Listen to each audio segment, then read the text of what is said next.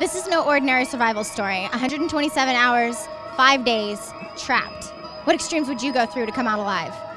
I'm on the BUZZscene, your host, Nicole Rayburn.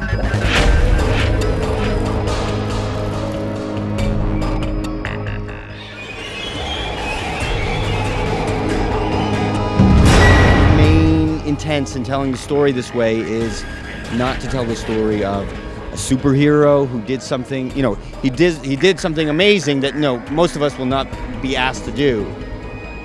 But if it comes down to it, we all do have a will to survive. He does some things that are really tough to watch in it, and yet you stick with it.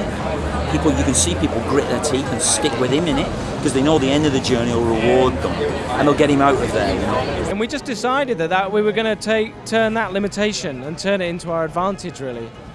And so that his tiny world becomes, every little part of it becomes significant. Every little ant, every little thing that goes wrong or right, the triumphs, which are tiny, they become huge triumphs. But it's interesting what we're able to overcome presented with certain situations.